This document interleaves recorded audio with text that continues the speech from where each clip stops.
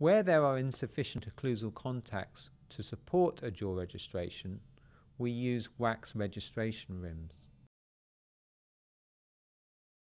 Check for any existing occlusal contacts with shim stock. Try the record blocks in the mouth and check the patient's occlusion.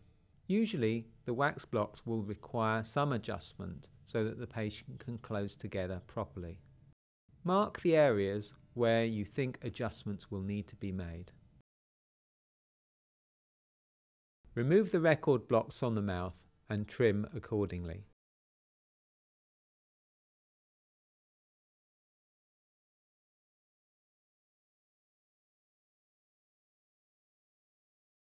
Try the record block in the mouth and check for occlusal contacts.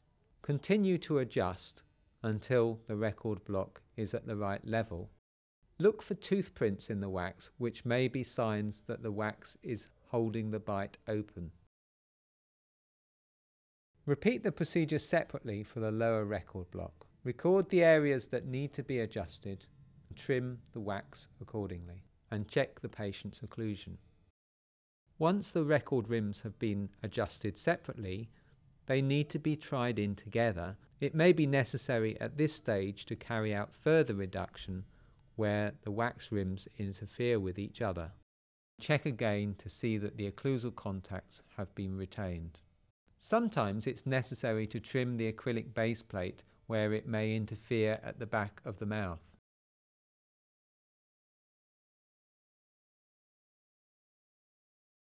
Ensure that the casts match together correctly before jaw registration. Place locating grooves into the wax blocks before proceeding with the face bow.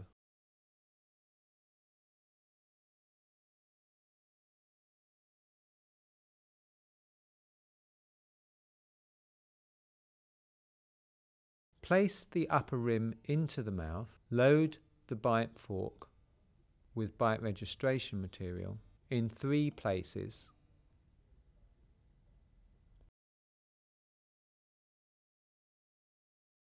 Carefully place the bite fork into the mouth so that it's supported by the occlusal rim, and make sure that it is placed in the midline. Once the bite registration material has set, it can be removed from the mouth. Excess jaw registration material may prevent the cast seating correctly against the bite fork and needs to be removed with a sharp scalpel. After trimming the excess material, check that the cast sits properly on the bite fork record. Place the record rim and bite fork record back into the mouth before assembling the face bow. Ask the patient to support the underside of the bite fork record against the upper arch. Attach the jig and the ear bow to the bite fork. Ensure that the reference points are located in the ear canal and on Nasian. Tighten the face bow assembly properly before removing it from the mouth.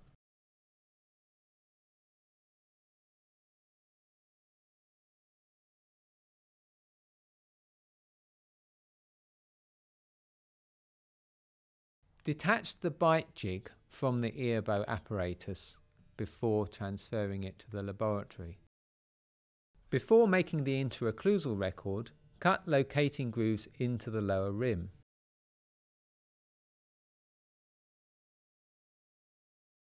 Load the lower rim with bite registration material. Place the lower rim on the lower jaw. The upper rim has already been inserted and needs to be supported while the patient closes together. When the paste is set, remove the record rims from the mouth. Check that the jaw registration allows the casts to match together properly.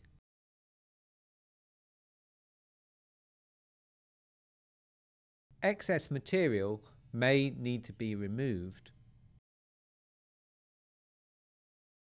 As you trim excess material, you may find that the bite record will fall away from the record block.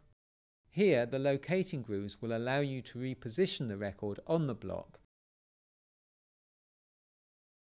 After trimming the bite record, it's important to try it again in the patient's mouth. At this stage, any errors can be corrected. Check that the casts fit together and are supported properly by the jaw registration.